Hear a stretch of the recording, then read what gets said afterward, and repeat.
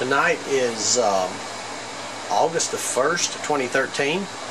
I'm going to document for you tonight a very nice performing old McIntosh MC75.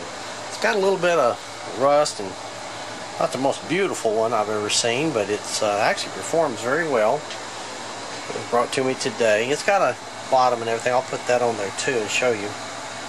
The only thing I've done to it is clean it up really good, check it out, measure the ESR on all of the big capacitors underneath it, and I get very low values for them. Here they are, let's see, right here, 0.13, 07, 0.25, 0.11, 0.25, 0.11, so I consider all that good. I don't replace capacitors unless they're bad. Let me turn it over here, we'll look underneath. All this seems to be in good shape. That looks like a new capacitor right there, that blue, and I guess that one was changed once upon a time, long time ago. Yeah, all these big canned caps here are still good. I'm not going to replace them. Still got the selenium rectifier on the back side of this board. I had that off to clean it. Had to take that off to get to the capacitors to measure them. But everything looks very, very stock. There's the thermistor right there. Right there to control inrush current. That's the bottom of it. Okay, here it is. Got its bottom back on. It actually even has the original little cover with it. I can figure out how to put it on there. Looks like it's come loose right there at the corner a little bit.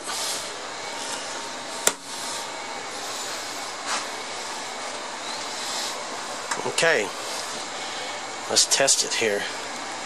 I've got it connected all up. Driving it with the SG505. We'll run it up to, let's see what, at 20 kilohertz right now. Well, let's go back down to 2 kilohertz. You can sure hear that, huh? Let's run it up to 75 watts. Right there, this is power output. There we go. 75. 0.1% THD, yeah, that's 24.5 volts. Would be 75 watts, so that's working properly. That's at 2 kilohertz. Nice and clean. Measure it at 20 kilohertz. There we go.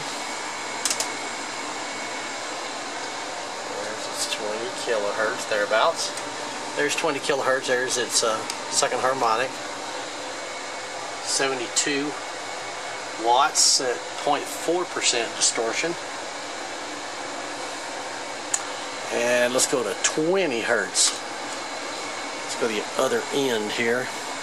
It always takes this oscillator just a second to kind of catch up. There we go. There we go at 20. There's its frequency. 20.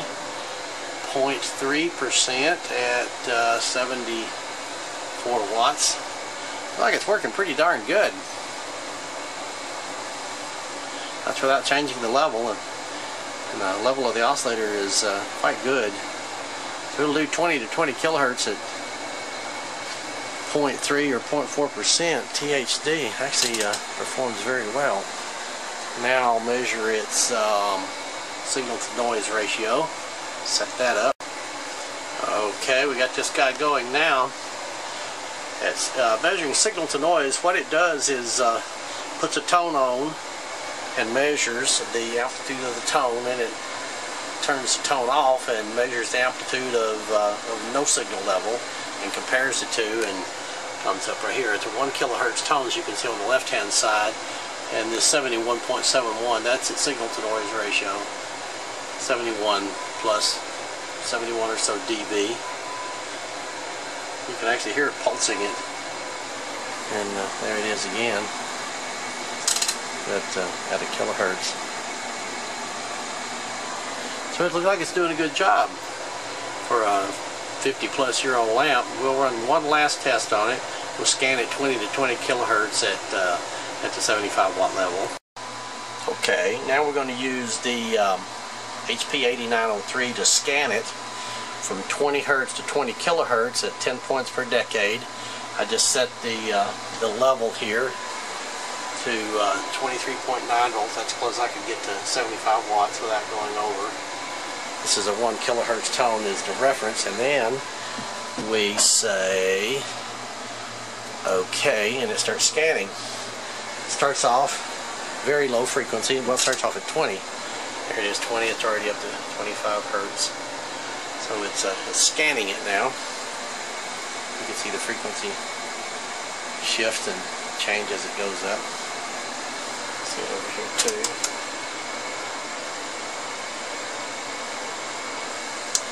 And what we see over here is THD. Looks like it started out at about 1.2 at 20 hertz. 30 hertz it dropped to about 0.3. Looking pretty flat down there. Let's see, it says right here frequency is 502 hertz right here. THD is 0.06 at that point.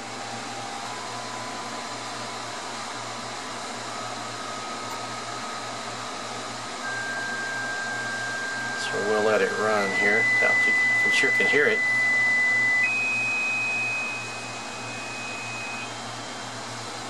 The transformer of the tubes, one of them you can hear pretty good.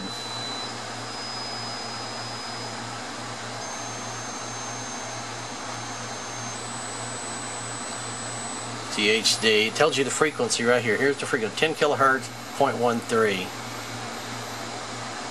And it looks like it's going to end up doing pretty good.